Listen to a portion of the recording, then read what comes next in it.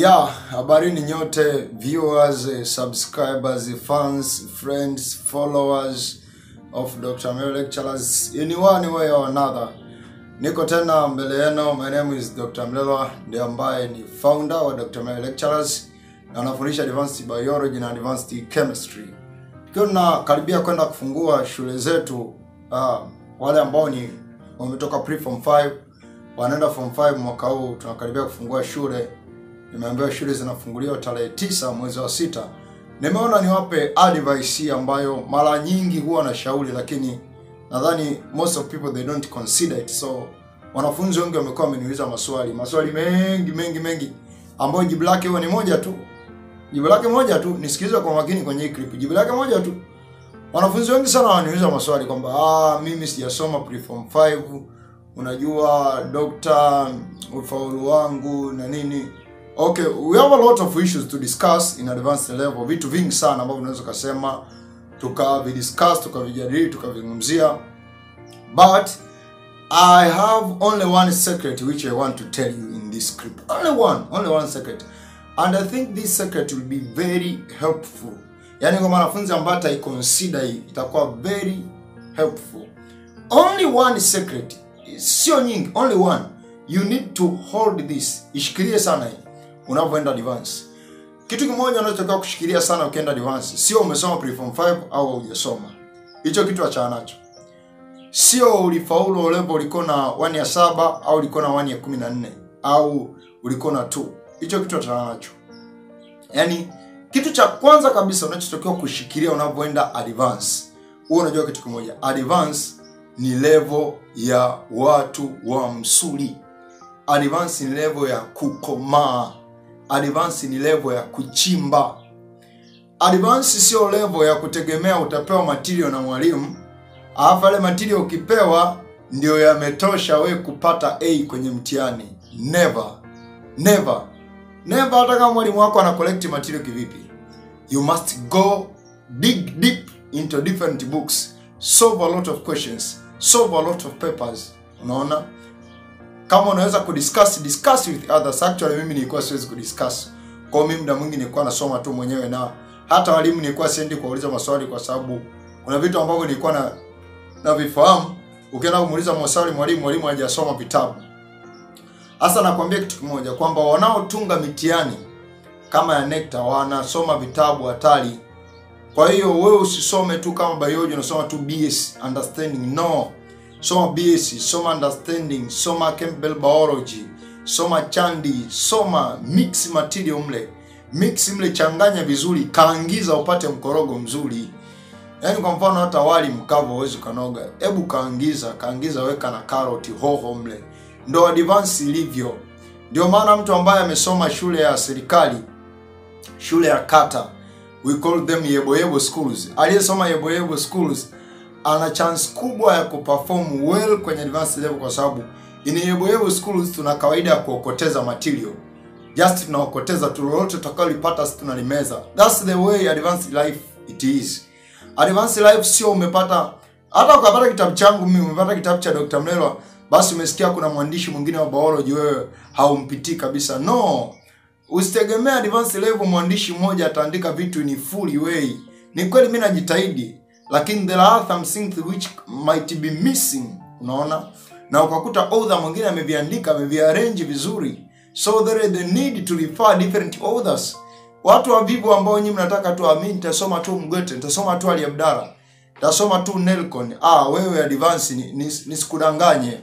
Advance hautoboi. Nisikudanganye. Mimi kwa nini kudanganya sasa? Nikudanganyaje mimi? Physics ni kweli nilikuwa solve sana.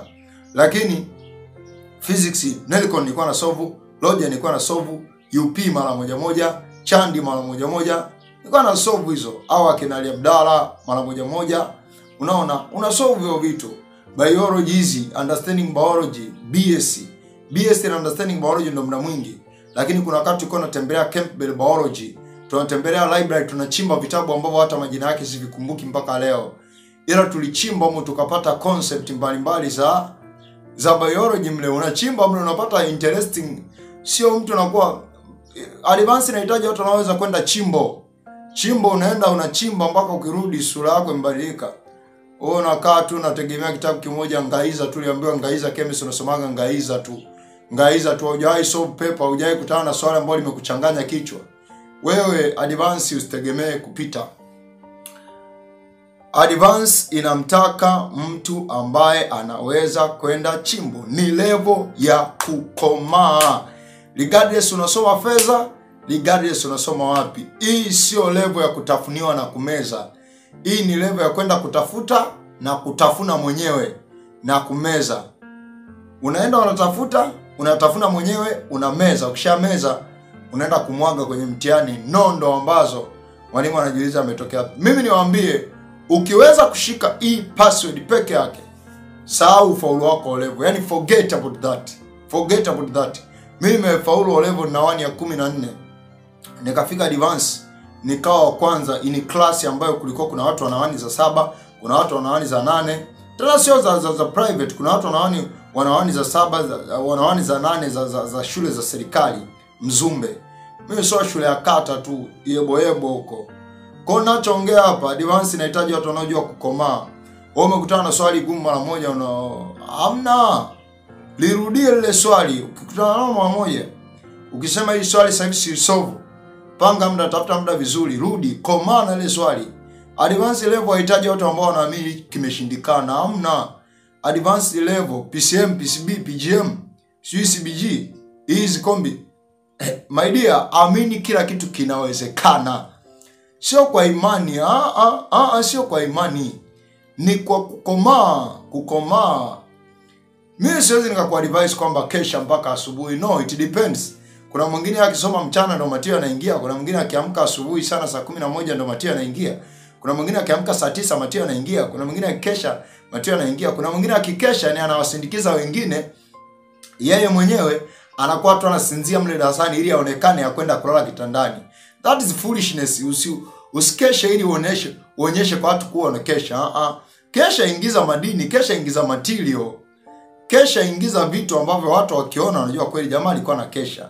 Unajua nilikuwa na shangaa kwa sababu kuna watu mimi wakati niko shule walikuwa na kesha hadi naogopa. Tukija kwenye kizamu, I don't see them in top 10. Where are they? Sio kwamba wale watu walikuwa wana uwezo. No, they were forcing their brain to work more than they can. Walikuwa wanalazimisha ubongo ufanye kazi kuliko unavyoweza. Usiforce, wewe uweze kukesha, tumia vizuri muda wa mchana. Hata kwenda kupiga story, muda unaoenda kwenye mpira wewe soma. Muda unaoenda kwenye story wewe soma, muda unaokaa nje kama ni Jumamosi it's weekend, ni muda sio wa kufua wanapiga story. Go in the class, chimba madini mle. Usio ni mtu ambaye tu wa kupiga story.